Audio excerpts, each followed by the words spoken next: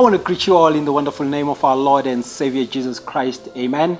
We are talking about the blessing of brokenness, and we discovered that Jacob in the book of Genesis chapter 32, right there in Peniel, that God gives Jacob a new name and he gives him a new identity. He is no longer the same liar, the same deceiver that he used to be, but he's now called Israel.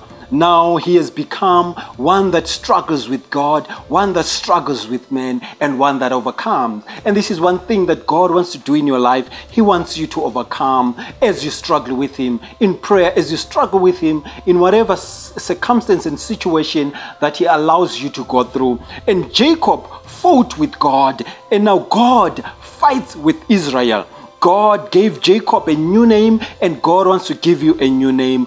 God wants Jacob and wanted Jacob to experience a new relationship with him.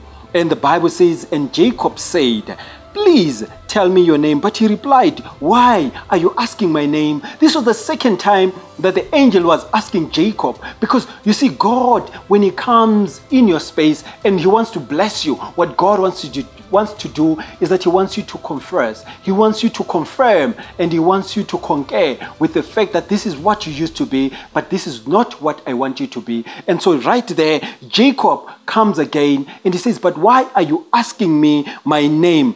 Then the Bible says, and right there, the angel of the Lord blessed him. So Jacob called the place Peniel, saying, "It is because I saw God's face to face, and yet my life was preserved." You see, when God comes in our brokenness in order to break us, when God comes in our space, it could be in your marriage, it could be in your relationship, it could be in your workplace where God makes you to make sure that you get fired.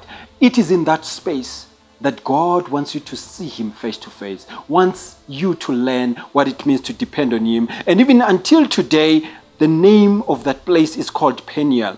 God allowed Jacob to wrestle with him, to come face to face with him, and to be real with him, to struggle honestly with him. He did not die because he was struggling with God. Instead, Jacob experienced new grace. Jacob was blessed instead of being cursed. Jacob was blessed instead of being destroyed. He was preserved instead of being abandoned. He was protected instead of being destroyed.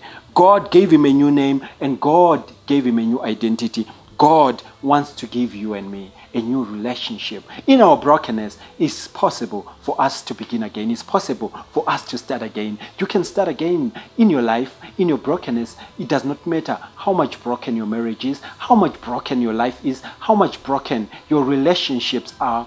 God is able to start your life again, to change your name, to change your relationship, and give you a better relationship with him. May you be blessed as you think about what God has done in your life and what God is about and on doing in your life. Be blessed. Amen.